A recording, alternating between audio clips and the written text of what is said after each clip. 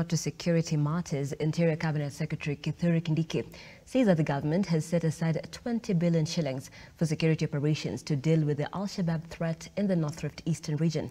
Speaking in Garissa town today, Kindiki, who was accompanied by Deputy Inspector General Police Noor Gabow, said that for a long time the northeastern region has been faced with various security challenges and it was time to bring them to an end. Brian Moina reports.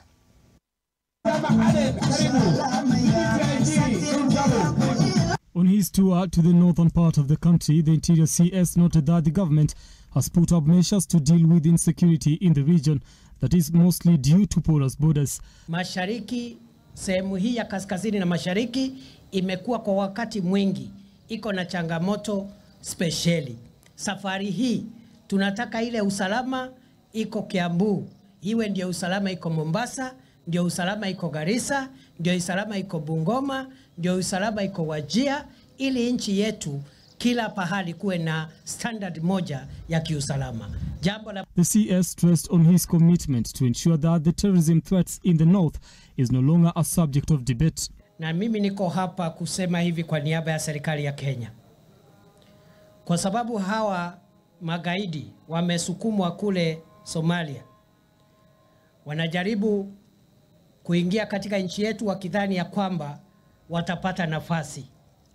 Nataka nitangaze ya kwamba hii adui wetu ambaye anatupiga kila wakati, serikali ya Kenya itatumia njia zozote zile kuhakikisha tumeangaisha na tumemaliza hii tisho la kikundi haramu cha kigaidi kinachotoka kule Somalia.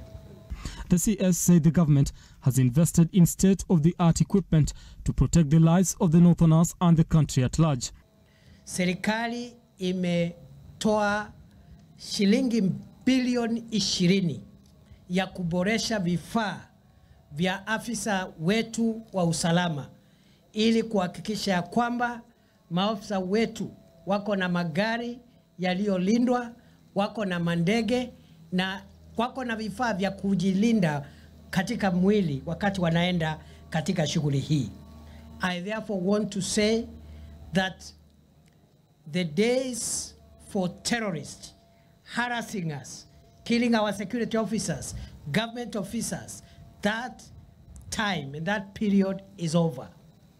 The security minister also took the opportunity to address the inter-border clashes that have happened in the past along the Garissa-Isiolo border, noting that he has convened leaders meeting next week to address the matter and bring a permanent solution. I know we have a challenge between our border as Garissa and Isiolo County. When I meet with your leaders on Monday and when I come back in 2 weeks' time, we shall be able to provide a framework for engagement between Garissa and Isiolo to have a permanent solution to that problem. Kindiki also announced the opening of the immigration offices in Garissa. Mwisho, tulikuwa na ofisi hapa ya uhamiaji ambayo ilifungwa. Nataka nitangaze ya kwamba tutafungua ofisi mpya ya kupeana passports za Kenya hapa Garissa kuanzia tarehe 1 mwezi ujao. Kindiki's visit to Garissa comes at a time when the government is working on opening the Kenya-Somalia borders to ease trade between the two countries and tackle the smuggling of contraband goods into the country. Brian Moina, Look Up TV.